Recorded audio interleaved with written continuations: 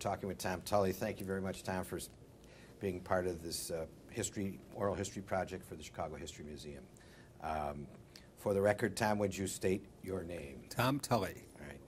Tom, before we get into talking about the Mayor Daley, would you, in maybe a minute and a half, give us a rundown on your career? Yes, I attended DePaul Academy, born and raised out at Belmont and Central. From graduation from DePaul, I attended John Carroll University in Cleveland, Ohio. After service in the military as a second lieutenant, I returned to Chicago and began a academic career at DePaul University College of Law, where I graduated in 1963, and I joined the Cook County Assessor's Office for a 2-year stay. And thereafter, I joined the Cook County State's Attorney's Office, where I worked for approximately 4.5 years in the criminal division at 26th and California. In 1970, I returned to the private practice of law, and in 1971, I was asked to become the Chief Deputy Assessor of Cook County, where I served for the next 2 years. In mid-May of 1973, I returned to the practice of law, where I had the great fortune in November of 1973 to be asked by the Cook County Democratic Party to become the nominee of the party for the office of Assessor of Cook County. In a contested primary, I was nominated in March of 1974, where I thereafter became elected as the assessor after being the nominee in March of '74. And in November of 1974, I was elected the assessor of Cook County, where I served for the next 4 years. And in November of 1978 or 77, I decided to finish my career. I had been in the assessor's office 3 times. I thought after 10 years that's ample time to serve, and I went back into the private practice of law since December of 1978, where I've presently served in the law firm of, under my own name, Tom Tully and Associates, for the last 32 years. Very good. Now, have you ever done an oral history before? I haven't. Okay, then we don't have to worry about that anymore. Before we get into talking about Daley, you had a close personal relationship with P.J. Cullerton, who was the assessor that you replaced. And was that were you from his neighborhood? I mean, how did you get to know him so well? As a young boy, my home was 5 doors from the 38th Ward regular Democratic headquarters.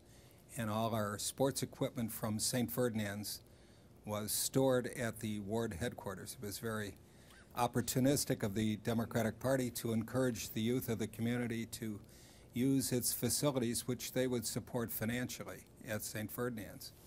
And I would go in there each day as a young boy, 7, 8, 9 years of age, and buy the ladies through their money, buy them coffee or donuts or their sandwiches. And during those years, I became very well acquainted with all the precinct captains and the alderman, who at that time was P.J. Cullerton, who was the chairman of the initially the real estate committee and then became the chairman of the finance committee. He had no children of his own. He had a daughter, I should say, but no sons. And he and the lady who ran the 38th Ward, Kitty Nolan, who was a power in her own right on the northwest side, took a great affection to me, and they would take me to the hockey games and all the various sporting events as a young boy. And I came from a very large family of 8 children, and I had the great opportunity to become acquainted with P.J. Cullerton, and from that point on, as a young man in high school, I had the opportunity to get jobs in the political system, working at Portage Park, Reese Park, and numerous other positions during the course of my college and academic career at DePaul Law School. Okay, so, and your dad was a fireman. My dad was fireman. My brother Jack was a fireman, and our cousins are firemen, so we come from a background of numerous firefighters and policemen in the city of Chicago. So did you run into Ed Kelly of the parks along the way? I never met Ed until latter years when I was a prosecutor. He had some problem up in his 47th ward, and I was on the phone to call him and ask him how, whomever was the state's attorney, how we could assist him and the police department up there from any kind of crime that was occurring. But that's how I first got acquainted with Ed and so many of the other political leaders, because P.J. Cullerton was the power on the Northwest side. There was Roman Paczynski, Tom Lyons, John Aiello, Mr. Garippo. There were numerous other elected officials, John Marson and many others. But P.J. was the chairman of the Democratic slate-making committee for the Northwest side. So if you were seeking the office of Congress, you would go to his committee, in which he would call the meeting, and the meetings were held at his office on the third floor of the county building, and that's where the candidates would present themselves to seek public office for, let's say, state senator, state representative, or Congress, or the U.S. Senate. So you had a professional relationship because you had worked for in his office, and then but you had, in many ways, even a stronger personal relationship. Yes, I did, because I was a precinct captain in his organization, an assistant precinct captain.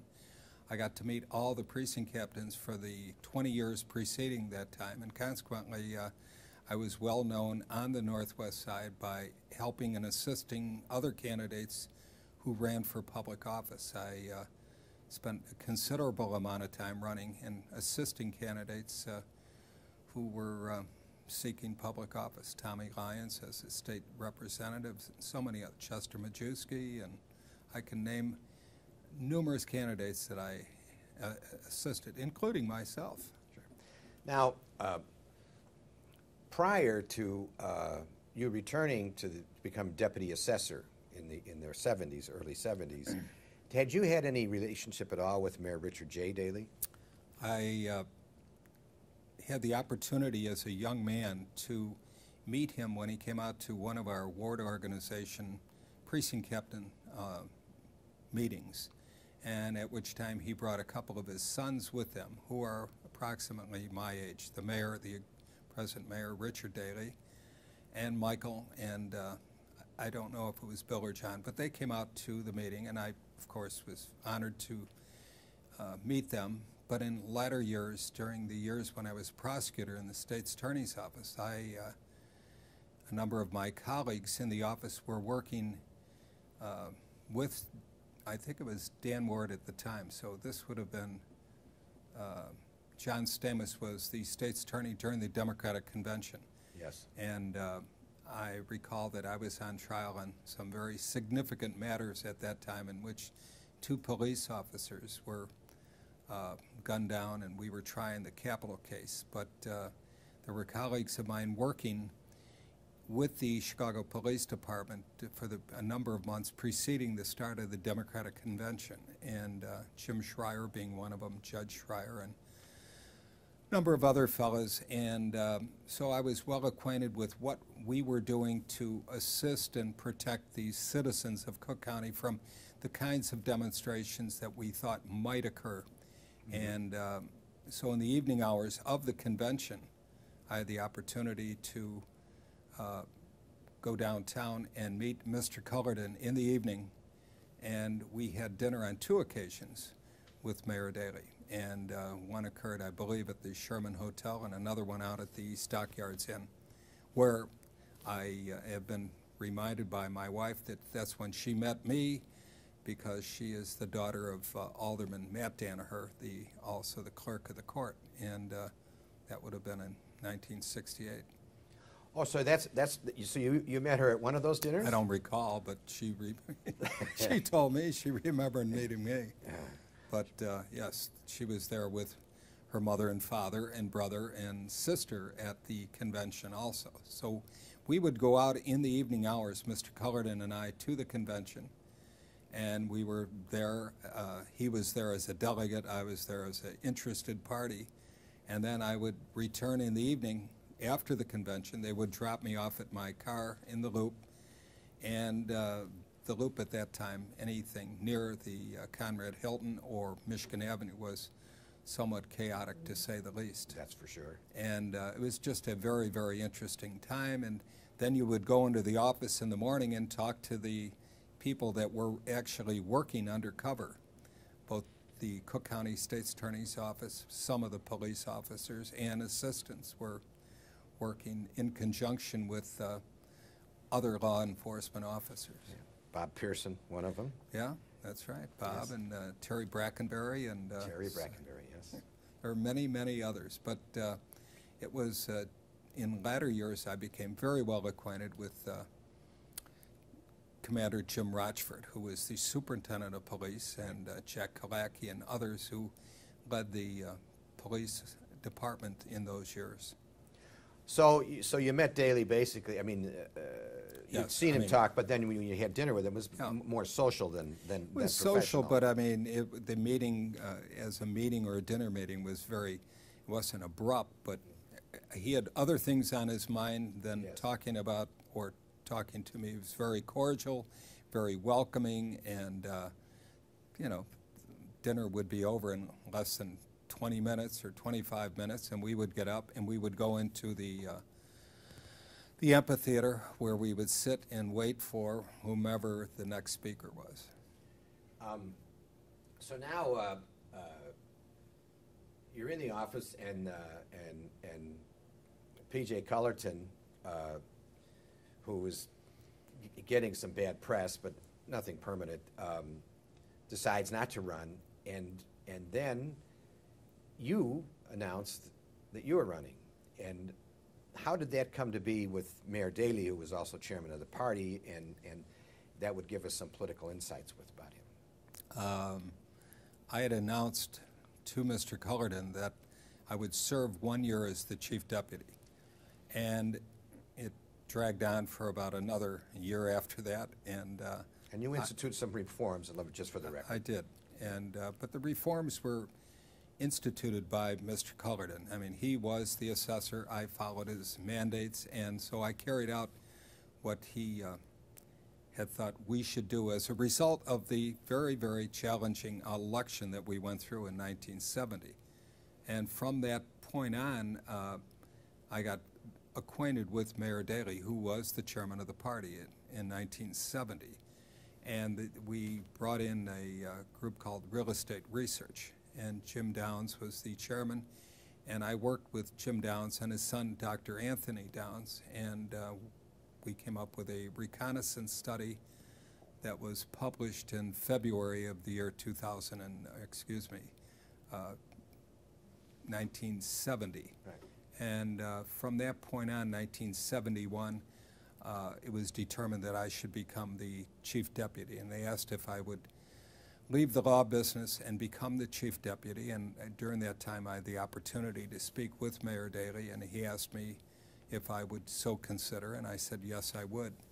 And so from that moment on, in February of 1971, I took over as the chief deputy, where I served for the next 2 years.